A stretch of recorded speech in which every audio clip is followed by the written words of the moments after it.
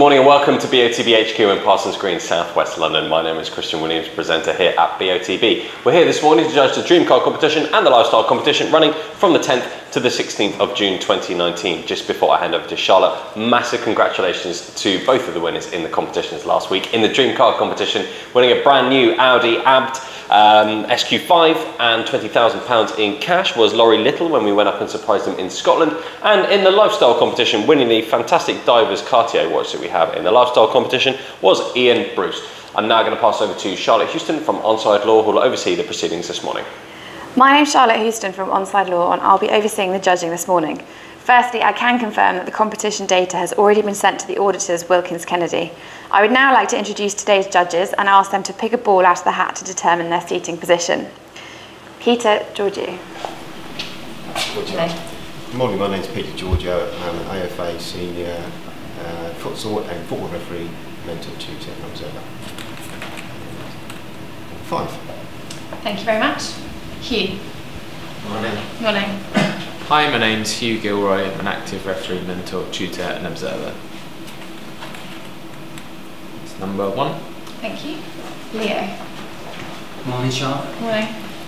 Hello, my name is Leo Donovan. I'm an ex-professional football player, having been with Chelsea, Fulham and Leyton Orient. Number 2. Thank you. Alan. Morning, Charlotte. Morning. Good morning, my name is Alain Goma. I'm an ex-professional footballer. I've played for Paris Saint-Germain, Newcastle and Fulham. Number 3. Thank you very much. Kim. Morning, Charlotte. Morning. Hello, my name is Kieran Fitzgibbon. I've played football for more than 30 years. I'm now a referee and I'm becoming a referee secretary. But I've got number 4. Thank you very much. And Gareth. Morning, Charlotte. Morning. Good morning, my name is Gareth Deneen. I'm a senior county referee and a recently retired referee secretary. And I have the final one, which is number 6. Thank you very much. Okay, judges, please mark on the screen where you think the centre of the ball should be.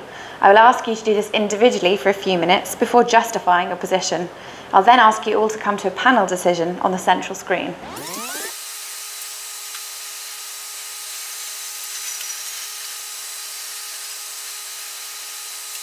Okay, judges, if you could now each please individually justify the position of your cross on the screen, starting with Gareth. Thank you. Mine's the red cross here. I've taken information from both players. The green player, I think, has been bumped off the ball by probably a blue-shirted defender. He's looking and concentrating hard on the ball, so taking a line up from there. This guy, again, looking at the ball, probably going to head it. I don't think he's just headed it, I think he's about to head it, so I think it's fairly close to him. There's a line here which I agree with my colleagues, but I think it's closer because this eye here, his left one, his right one, I beg your pardon, his right one is focused on the ball. So that's where I put my red cross. Thank you very much. Peter, if you can please justify the position of your cross. Yeah, mine's the green cross there. I agree with Gareth that the player in blue is favoured for the ball, out jumping the player in green. Yet very much focused on the ball. His forehead is ready, is frowned, ready for some impact. But I've gone a little bit more, just slightly further away than Gareth. Reason being, I've used this guy's eye line there, and where this guy's eye line is crossed, that's where I'll put the centre of the ball where my green cross is. Thank you very much. Hugh, if you could please justify your position. Yeah, mine's the blue cross here. 2 players in shot, as my colleagues have said. I think this player in green's backing in, player in blue's just standing there. I think it's probably in the foreground, so it's not actually as close as it looks, but I felt this player was looking up steeply from this guy's neck. Not too many lines at the back, so I felt he was just looking up slightly to his right, and that's where I placed it there. Thank you very much. Leo, if you could please justify the position of your cross. Yeah. Mine is the orange cross. There's 2 players in shot. The player in blue for me is going to head this ball. The player in green is just backing into him, so he's trying to challenge for it, but he's not going to win this ball. I think if you look at the player in blue, he looks fairly comfortable to me that he's just going to easily win this header. He's above the ground, and he's above this player, so he will win this header.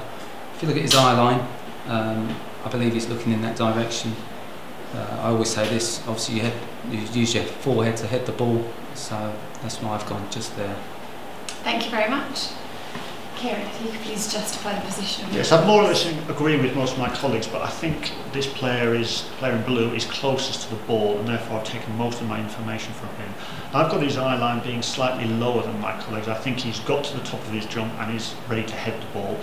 I think the ball is just slightly away from him because his eyes are still open, but I think that he's ready to head the ball at this stage. Although his player is looking steeply upwards, I think the player in blue is the one close to the ball, and that's why I've taken my information from him. Thank you very much. Alan, if you could please justify the position of your cross. Yeah, my cross is the purple one. Yeah, to be honest, in the shots, I agree with most of my colleagues. I think the ball is on this line. Looking at the play in green, actually, I think it's looking quite steeply. You can see the white of his eye. You can see he's frowning, and therefore that's why I'm a bit further on the right compared to my colleague. Thank you very much. Judges, please now come to a panel decision on the central screen. For your reference, the larger white cross is a calculated average of the 6 individual selections. Hugh, what's going on with that? Yeah, bang on the average. So I'm happy with that. The green and the orange counterbalanced by Alain and me. Just take mine out and see what it looks like without that, because mine's the only one that's not on that same line. Let's take a line for this guy's eye. Yeah. So which eye do you want? Let's do that one, because that's all that line we all agree with. You see, I think it's down on that. I think it's a little bit lower. That's why I put mine lower. I don't think it's that high. Use the average and we put it through the average and see what it looks like. Put the blue cross first of all, because that's what the average is, isn't it? The original average, so to speak. Change colour and then blue or something more. Put Kieran back in. You know what I'm saying? Sorry. But we need the other eye? No. I go with the original one through the lower average when you put Kieran back in. I think both lines are looking in similar directions. I think they're looking in different directions. Yeah, I do as well. I think she's looking. I think the right eye is looking a little lower. Yeah, I do agree. Yeah. So what am I doing this one? But I think as all 5 of you are on that straight line there, and I'm below, I think go with that straight line. It doesn't make that significant a difference, but you've all agreed is from. Yeah, if you do that, it brings it down into. See, I just think if he's obviously going to use his forehead to head the ball. But has he jumped? Is he on the floor? Has he just been backed into? Someone else has said. But I think his neck's tilted back. Yeah, so that's can't what I be thought. looking horizontal or lower. It needs to be up. Yeah. See, his eye line I think is much sharper than these two. But yeah, that's my opinion. I agree with what you just said there. His head is just slightly tilted back. So that's why I think the ball's a little bit, obviously, on that line. That works. Well, let's put the ball over it. You match it up.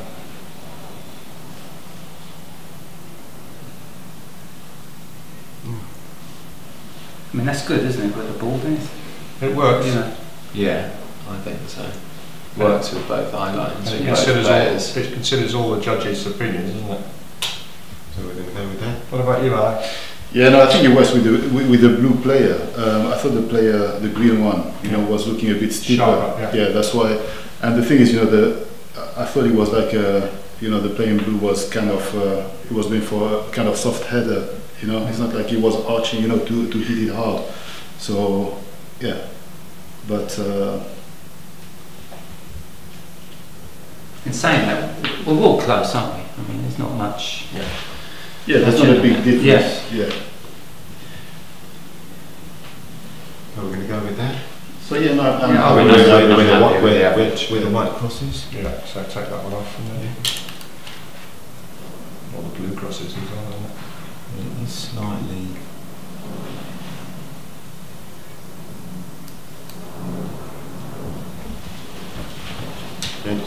Yeah, that's good. Happy. Yeah.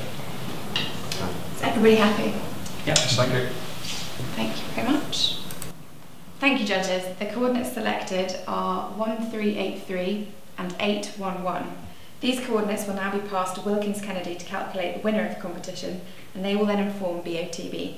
That concludes the judging process. Thank you.